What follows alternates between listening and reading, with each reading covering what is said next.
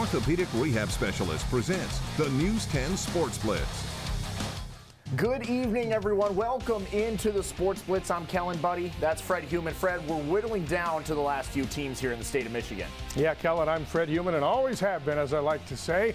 And we have three of our teams with a sight set on a trip to Motown next weekend for the state finals, including one of the teams playing in the game you were at, right, Kellan? Yeah, that's right. The DeWitt Panthers hosting Muskegon a chilly afternoon at Lansing Catholic. The Panthers lost to Muskegon in last year's semifinals, looking for some revenge today. All defense here. You see the Panthers getting the fumble. That turns into an offensive chance for DeWitt and a touchdown run from Andrew Debry, trucking his way into the end zone. Panthers up 7-0 in the third quarter. Muskegon with a fourth down chance in the fourth quarter. Amari Crowley's pass caught by Miles Walton. The refs say, though, he was out of bounds. So the Panthers get the ball and they move down the field quickly. This caps off Tyler Holtz. He won't be taken down into the end zone for the score, getting some help from his lineman. All the Panthers would need is a defensive stop, and it's Andrew Debry again. He's got the interception. That seals the deal. DeWitt heading to Ford Field for the first time since 2013. They'll face defending champions River Rouge.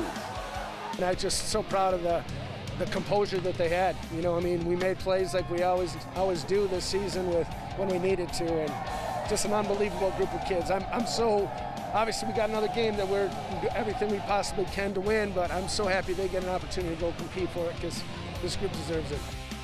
Great coach, great win in the Division IV semifinal. Williamston invading the Okemos Chieftains Stadium, playing host to Detroit Country Day. A defensive stalemate all day. Here's Country Day quarterback Brandon Mann with a second quarter scramble, and he fires downfield to Jacob Yarberry for a first and goal. This is the play. It's set up. A pitch to freshman Gabe Winowich. He gets the outside edge into the end zone. Willie blocked the extra point. 6-0 at the half. Fourth quarter, Country Day throwing to the end zone. Here's the big defensive play of the day for the Hornets. Caden Ploxton with the pick. And Williamston is still alive, but the Hornets could not move on offense. This play ices it. Brandon Mann goes up the gut for a DCD touchdown. Williamston's season comes to an end. A tough 12-0 loss. What was Coach Steve Kirsten most proud of his team this year? The senior leadership. I mean, you have to have great leadership when you're on and off again, when you're having practice, not having practice, when you're playing in the snow, when you're not. And our seniors were outstanding. Outstanding people. I mean, obviously outstanding players, but more so outstanding people, and the leadership they've done and shown will carry them far in life. And I look forward to seeing where these guys will be 10 years from now. Great perspective from the coach. Division V at Frankenmuth, where Lansing Catholic tried to punch a ticket to Ford Field with a victory. The Eagles on offense here. Frankenmuth goes to Connor Roche. He takes it into the end zone from 5 yards out. Frankenmuth up 21-7. The Cougars are playing without backup quarterback Alex Waters because last week their starter was injured, of course. He fires this left-hand pass downfield to Matt DeLuca. 20-yard touchdown connection, and it's 21-14. But Frankenmuth has a shifty quarterback. He made plays all day. Davin Reith here for 25 yards on the scamper. Cougars end their season losing 35-14 at Frankenmuth. Kellan? All right, we'll go out to Brighton, Portland St. Patrick taking on Powers North Central. Both teams at 10-0 on the 8-man front. The Jets are going to get on the board first. Quarterback Luke Gorzinski.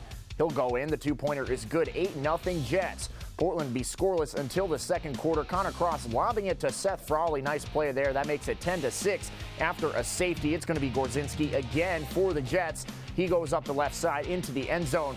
The Jets fly away with the 8-man title. Portland St. Patrick falling 70-48.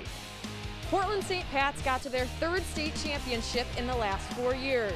They lost in 2017 and 2019, and unfortunately, it didn't go their way today.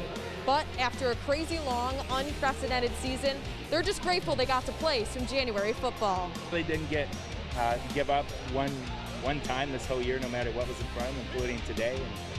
And they knew what was facing them today, and kids just stepped up. We're missing some kids, and they knew they had to step up, and they just did. They've been answering the call all year long. We're disappointed but happy with our play. And Powers North Central takes the win 70-48 and wins the 8-man Division II state championship. In Brighton, Natalie Kerwin, News 10 Sports. All right, thanks a lot, Natalie. So the DeWitt Panthers heading to Ford Field. That's going to be an exciting one. We'll be there. We'll have coverage right here on WILX a week from tonight. Yeah, 4 local teams playing on January 16th. It was great. Who would have thought? We'll take football whenever we can get it. Well, that's another Blitz for us tonight. That's Fred Heumann. I'm Kellan. Buddy, Maureen, back to you.